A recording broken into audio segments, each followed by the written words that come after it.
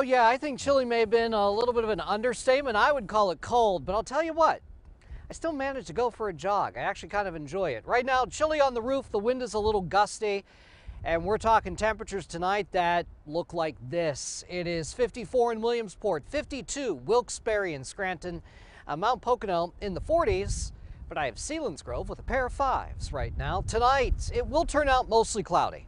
All right, the clouds are back, and it's not going to storm tonight, so I'm not really sure why we're looking at that lightning bolt. But nevertheless, it will be cloudy tonight, mostly cloudy anyway, and just not quite as chilly as what we had last night. I think by morning, most of us a few degrees either side of 40.